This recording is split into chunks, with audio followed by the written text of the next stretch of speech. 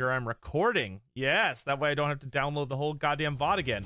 Okay, so we literally, I have no idea what's going on. We just walked up here and there are fallen knights everywhere, apparently.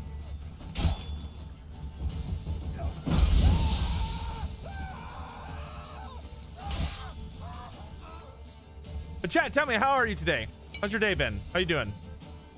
I thought it was a very well thought out video. I agree personally. I think it does put a dampener on the old world game that we already know how it will end. So, okay, explain to me, why does that put a damper on it for you? Like, what? Like, everything has to end eventually, right? Like, everything, even if they were like, no, it's a separate universe. Like, you know, the old world's not going to go on till the end times. It's just going to be about the Great War Against Chaos, which is why they're starting so far in advance.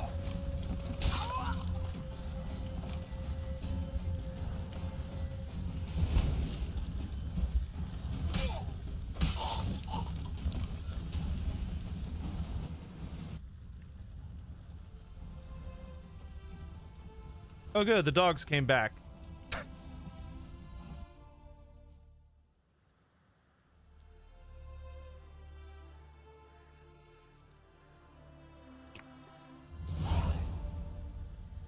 Area liberated. All right. So last session, playthrough, whatever you want to call it, we finished the main story. We have finished the main quest. So now we're going to figure out what's going on with the rune rite, which is the first part of the DLC, and then we're on to the main part of the DLC. To Eric von Keeden, I shall be brief as the matter is simple. The issue of Kriester Hagen must be resolved in a manner both complete and final. The village that has served as a safe haven for the Imperial Snitch must be burnt to the ground. The surrounding fields sown with salt. Drive the women and children off, hang all the men. M. Well, that's rather a little extreme. Merchant over here. Yeah, welcome to my workshop. Sturdy craftsmanship at a reasonable price. Let's see. Show me what you have on offer. I hope the characters which are killed get good stories. They should. There's no excuse for them not to get good stories. Like, if they're gonna die eventually, then you should really be able to, like, dive into all of that really awesome, like, nitty-gritty parts of their story. You know what I mean?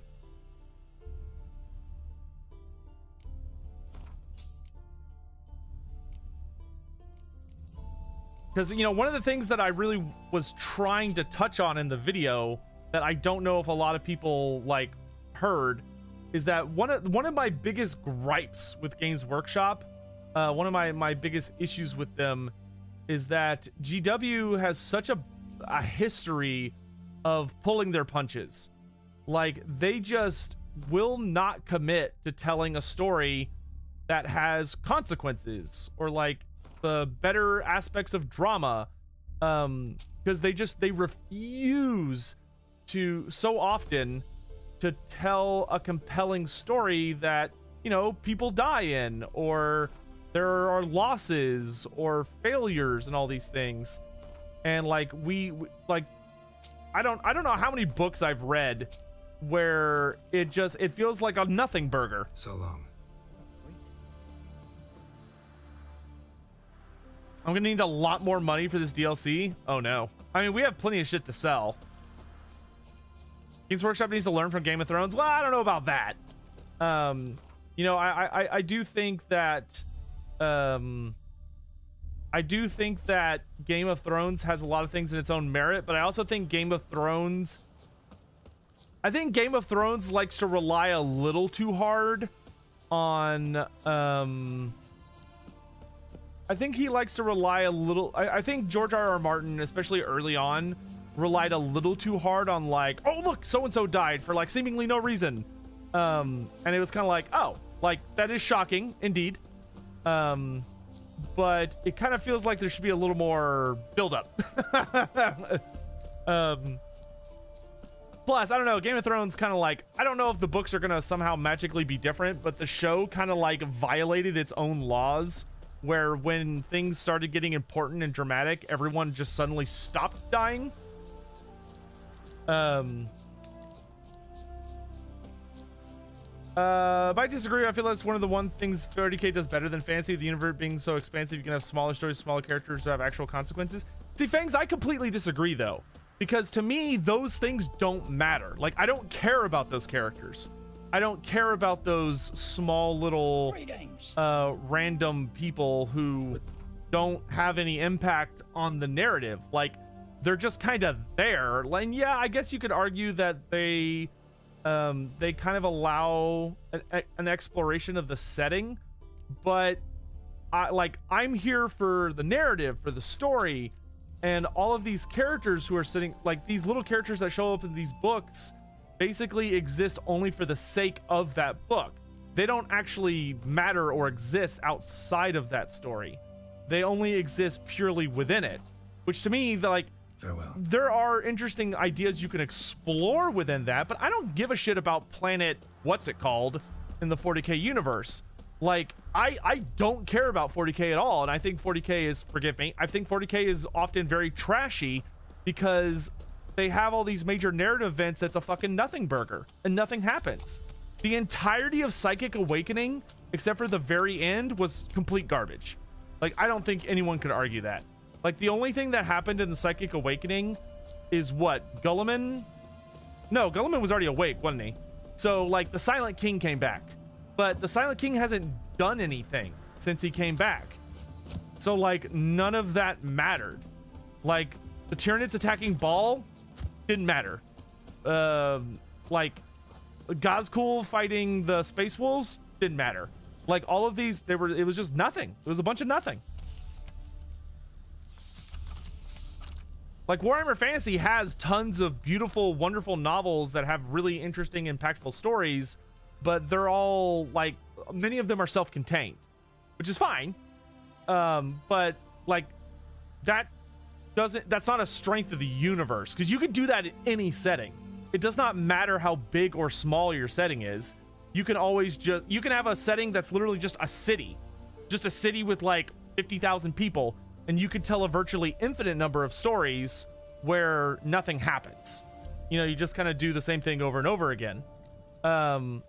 Or you follow people and you're like, oh yes, these are consequential stories, but they're very small consequential stories about, like, very small, intimate things. But you're never going to see those people again outside of those stories. You're never going to hear about what happened in that story outside of those stories. They are self-contained pocket universes, essentially, which is fine. But I care much more about the big picture. What is the big historical things going down? Which I love about fantasy. I love that fantasy has a timeline that you could follow and trace all these little things. But an important aspect to that is, like, the geography of fantasy. That's one of the big weaknesses of 40K and Age of Sigmar, in my opinion, is that 40K and Age of Sigmar are so big that nothing matters a lot of the time. You know, they'll talk about certain cities or places and they'll show you maps, but it doesn't mean anything because everything is so big. It's just kind of pointless. Contract. Apprentice gone missing. Good folk, my apprentice Volkert has disappeared without trace. I'm terribly worried about him, so whoever finds him and brings him shall receive a sizable sum of Novigrad crowns. Novigrad. If you're interested, come to my hut on the outskirts of Oxenford. If you lose the way, ask passing peasants where the local herbalist has his practice, and they shall guide you.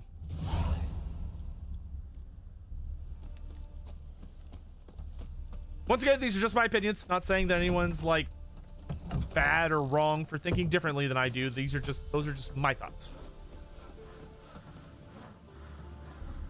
Whether yeah, a lot of people die in fantasy, which is one of the reasons I really love it. Like, I love that a lot of the characters in fantasy die.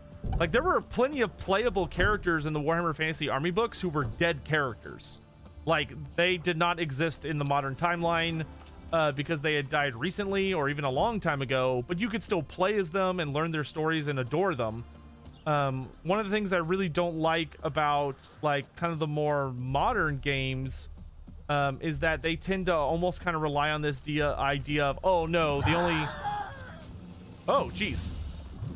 only characters that are allowed to be playable are characters that are, like, alive and around. Good lord. I like how that guy's just standing there completely not worried.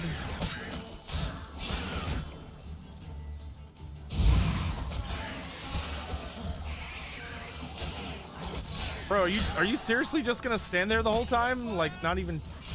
Oh, hey, that guy didn't die. I thought for sure that dude died. He literally just kind of like fell down. Whew. Oh, that was interesting.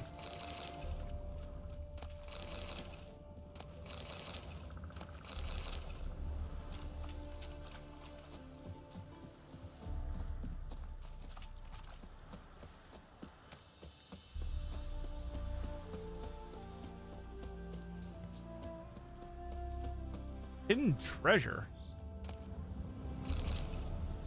Pastoral diary of Father Gladefried. Journals covered in blood, heavily damaged. Only the last page could be made out. My wanderings to the fire's glory next took me to preach to Brunwick, the village curled round the lake. And lo and behold, what did the most holy flames illuminate for me there? A hive of hardened heathens, too lost in sin to lift a cursed finger to care for the hearth of the eternal fire. Filled with divine wrath, I asked them, why is your chapel in such a sorry state? Why is your cemetery all covered in weeds? Their response, ghosts, curses fallen upon hallowed ground. They blame it on the Elderman's wife, say she went mad from riches and illegible fragment. And ever since that tragedy, chapels laying in ruins with no one daring to go near. So the task falls on me to guide these foolish lost sheep back to the righteous path and away from the rubbish they believe. I intend to enter the chapel alone, armed with only the torch of the eternal fire to light my path, and just see just what lurks within. Well, that seems to have gone very well for him. A storm, damn it. Oh, it'll be fine, Geralt. It's a little rain.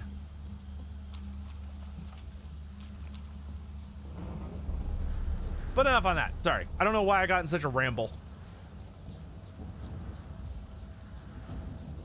Yeah, I am excited to see the Tyranids march out of the Octarius War. I hope 10th edition, what's the event going on right now? Arcs of Omen? I hope Arcs of Omen has some stuff go down. It seems like Arcs of Omen is going to have some stuff go down, as like they're introducing like Vashtor and all this other stuff. So like that's promising, but we'll see where it goes.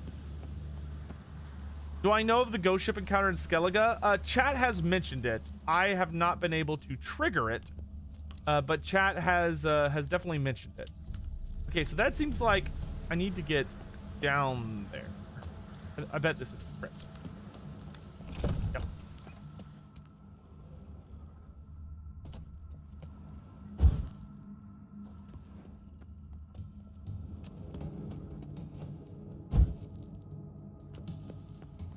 You're late because you were making cookies. I hope you brought enough for everyone.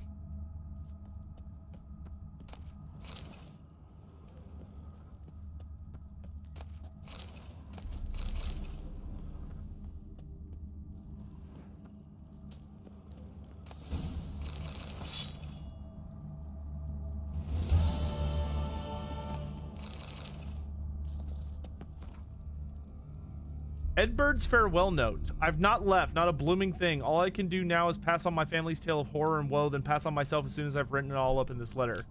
Seems a faded dream now, but there were a time where we were happy. My beautiful wife, Ornesta, and myself. We were married in high style with a fitting feast, and then a year later, our dear Mildburga was born.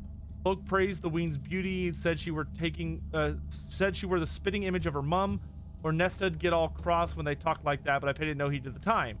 Soon enough, our family grew. First Matilda, then Ethel came into the world, both fair as angels. But Ernesta, well, I'll never forget the eve she sat there combing her long chestnut hair while the girls cried and cried. I said to her, love, I reckon the lassies are hungry, and that's when she lashed out at me for the first time. Said they'd no right to be hungry. They'd stolen her beauty and her youth, and that should be more than enough to feed on.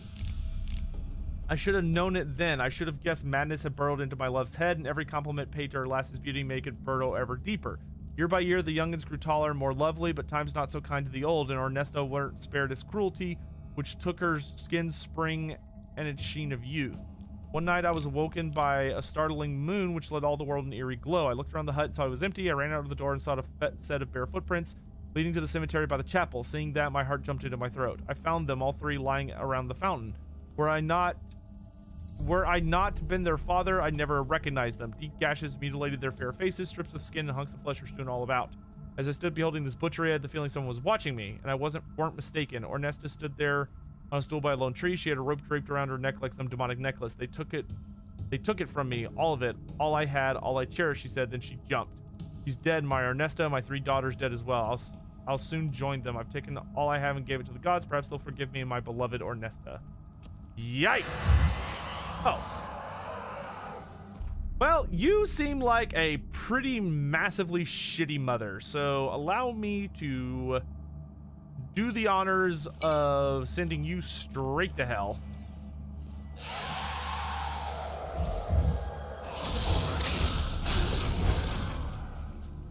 You're jealous of your daughter's beauty?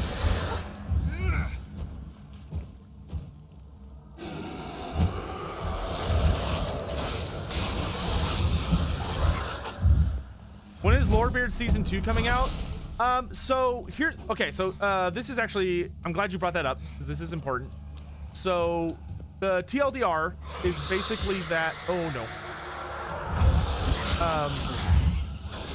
The TLDR is basically that I am going to be doing some solo Lorebeard stuff here very, very soon, probably this upcoming week. Eventually, I do believe that Nathan is going to join me. However,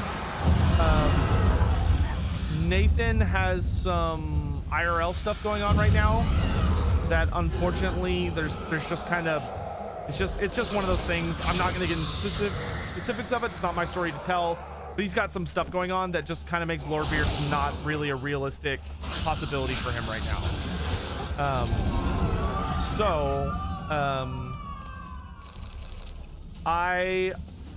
I'm gonna be doing some funny enough, well, not funny enough, but just like through a coincidence due to some other stuff, I have some like artwork and stuff that's designed for solo sessions. So I'm gonna try doing it by myself. I will do my best to have like special guests on as often as I can. But it's just gonna be me for a bit for season 2. So yeah, it'll just be me for a while, and hopefully we'll get Nathan back when we can, but he's just got a lot of other things going on right now, and it would be super not fair to like ask him to magically be okay to come do everything.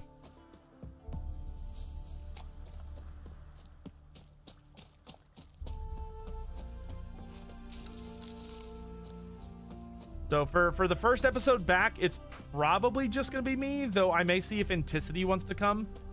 And then once we're kind of like, oh god, look at all these questions. Oh god, look at all these question marks. Once we're like back up and running, we're gonna try and get a lot of new guests. Am I gonna change the name to Lorebeard? No, I'm not gonna rebrand it. Hey there. Hear about the contract. Whew, a taker at long last. Poverty in everyone's lips, but when you've a job to give, no one's eager. Folk are lazy, that's the truth of it. Stick to the point if you don't mind. Right. Sorry for the chatter.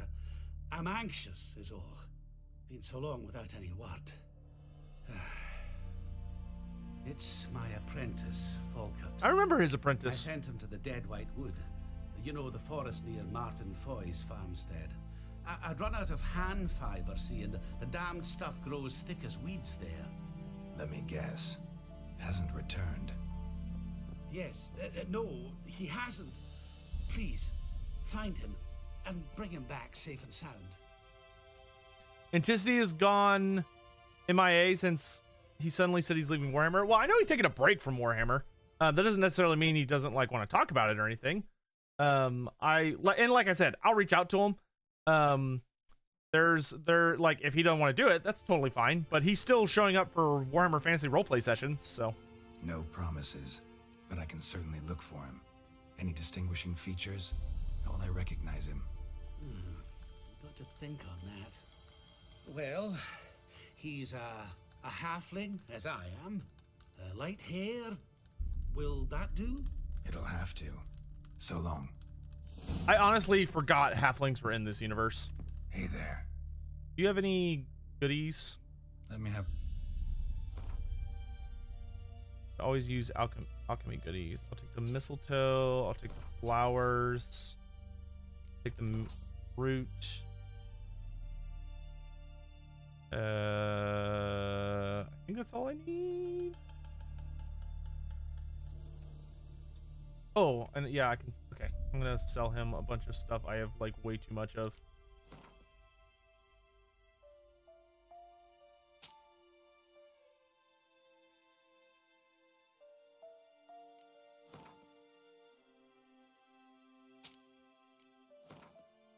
Chat says we need money, so we're gonna be doing our best to try and sell stuff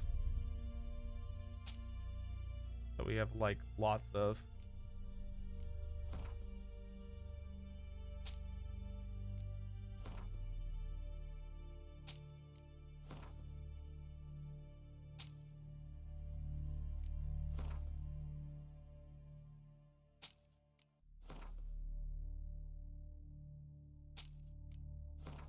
I want to keep a lot of stuff, but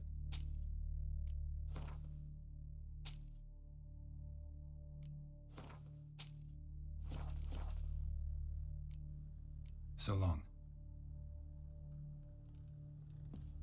Brandon, not yet. Let me get it up and running first, and then we'll go. All right, where is this? Up there. Horace, good to see you. Welcome to the stream. How you in?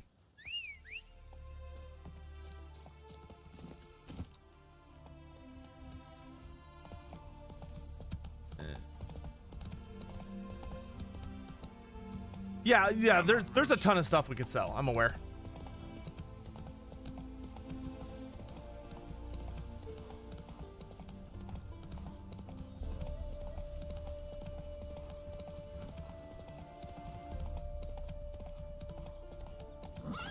Show me what you got.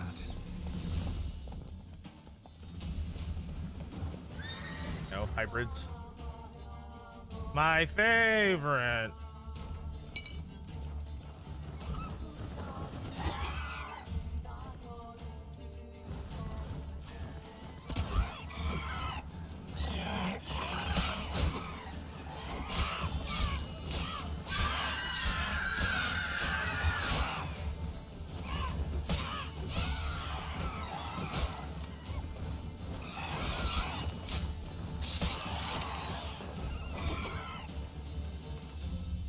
Poison claws. That's not very nice.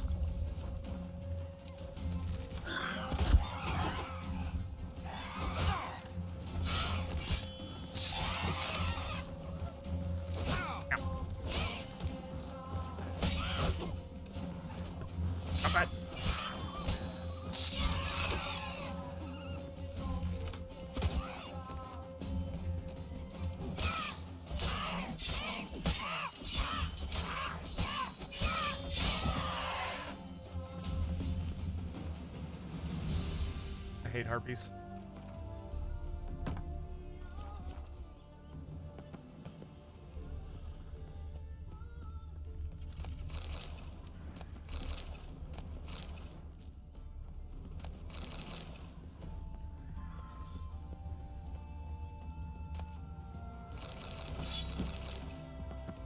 Nicholas Vogel's laboratory notebook.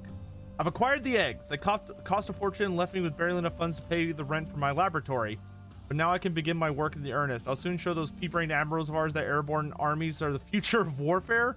As such, and the first such army will be my creation, shall proudly bear the name of the Redanian Air Force. They've hatched. Never seen harpies so tiny and, dare I say, cute. They have no bosoms yet, but do have enormous heads and equally enormous appetites, bird-like through and through. My first attempts at taming them have brought promising results. The young harpies eat out of our hands and sometimes eat our hands as well. My assistant's already lost 2 fingers. The Earlman of Hedel came skittering into our tower, desperately bawling about spiders plaguing his village, begging for our help, weeping for their picked-upon livestock and offspring who suffer the most from the arachnoid's bites. One swarm of mindless eating machines preying on another. How dare he interrupt my work on the Wunderwaffe for such banalities. Instead of the arachnocide he requested, I gave him a bottle of arachnomorph pheromones. Won't he be in for a surprise? But do the peasants not say spiders and snakes a happy home make? I'm sure I've heard them say something of the sort. Our funds are nearly exhausted. I shall be forced to take something from the rainy day stash I hid from Hubert at the top floor of the tower. The bulk of our outflow goes towards the purchase of pork, which the harpies devour in gargantuan quantities. Perhaps if we were to dress one up in Redanian armor now and present it at court, the king himself would become our patron. No, no, no. The entire squadron must be present, else Radovid will deem the whole undertaking a farce. It seems our harpies have grown tired of pork. I found the scraps of Hubert's overalls in one of their cages. No great loss. Hubert had already lost 8 fingers feeding them. Couldn't even grip a broom. Catastrophe has struck. Someone opened all the cages and let out the harpies. I'm sure I'll find them wheezing their last in the grass outside the tower. After all, no one has fed them for a week. Wow, he sounds like he was a massive piece of shit. Good riddance to that dude.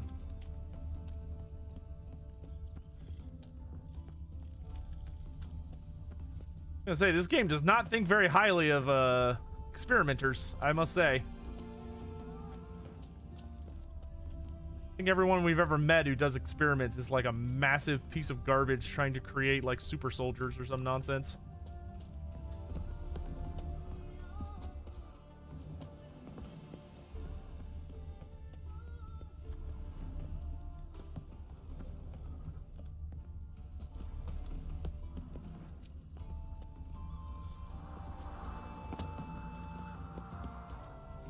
Tail.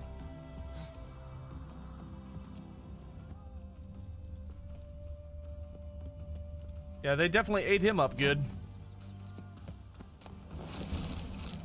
Yum yum father. I'm sure he died the way he wanted. Feeding his babies. Do I mean Festus Kugoth Ikader Throt? Fair.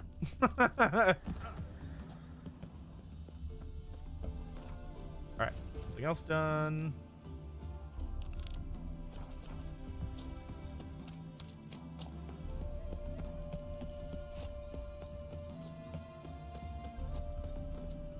Come on, Roach.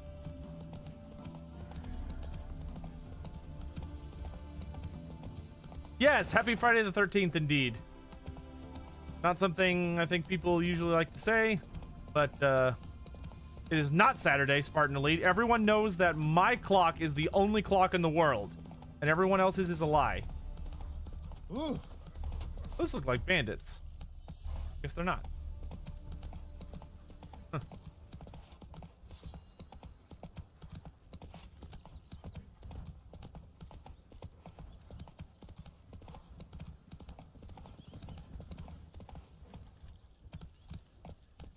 Slow now. Whoa.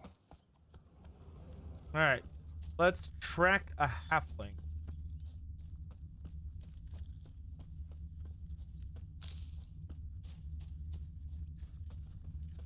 Herbalist's cart. Got some blood here.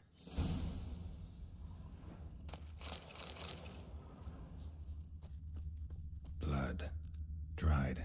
A few days old. Well, that does not bode well.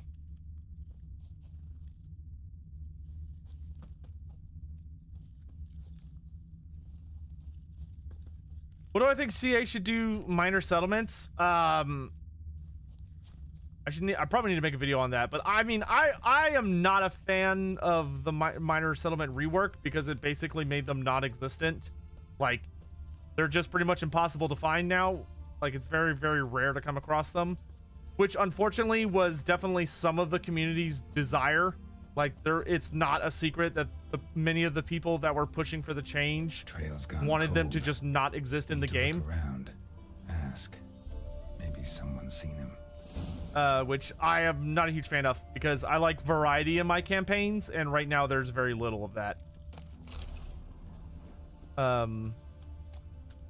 But it's, as far as like what they need to do, they need to make up their decision about whether they're going to... They need to make up their decision about whether or not they like actually want them in the game. And if they do they want to make like notable changes to them? Do they want to like heavily redesign them or like make AI tweaks, or like what's the goal here? Because frankly, my opinion is that if you build any garrison, like if you have a tier 3 settlement or you have a level 1 garrison building, it should be a minor settlement battle from that point forward. Instead